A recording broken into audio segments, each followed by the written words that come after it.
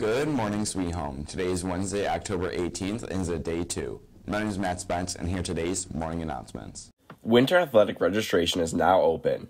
Students interested in participating in a winter sport should register via final forms.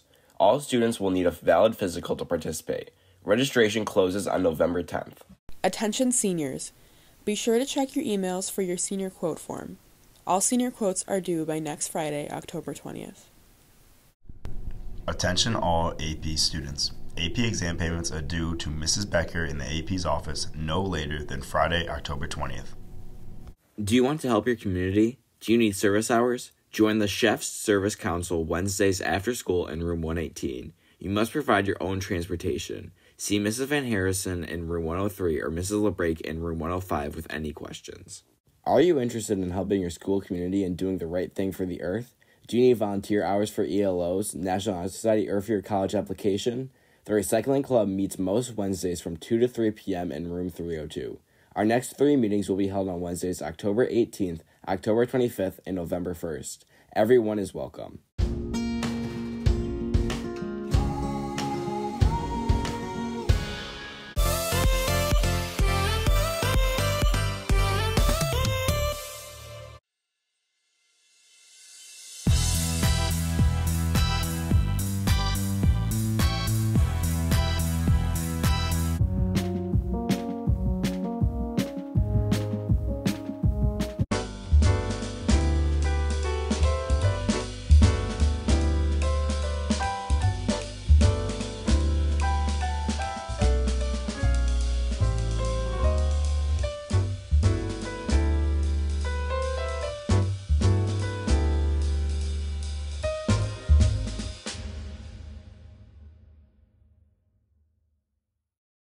October 15th through 21st is National Teen Driver Safety Week, a week to raise awareness of the tremendous risks teens confront on the roads. Despite the fact that 32 states plus the District of Columbia have passed legislation outlawing cell phone use by novice drivers and 44 states have banned texting while driving by novice drivers, research shows that drivers under the age of 25 are 2 to 3 times more likely than older drivers to send messages or emails while driving. Motor vehicle crashes are the leading cause of death for teens in the United States.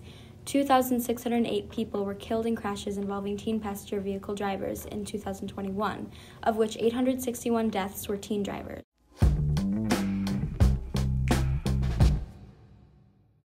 An important event in LGBTQ history was the Stonewall Riots.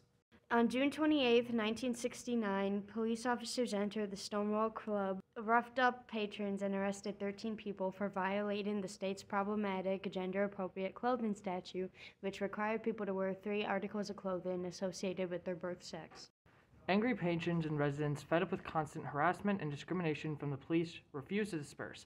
At one point, an officer hit a lesbian over the head as he forced her into the police van. She shouted to onlookers to act, inciting the crowd to begin throwing objects at the police. Within minutes, a full-blown riot involving hundreds of people began. The police barricaded themselves in the bar. The protests, sometimes involving thousands of people, continued in the area for more than 5 days. Stay tuned for the enduring legacy of Stonewall, not just in New York City, but across the nation and continent.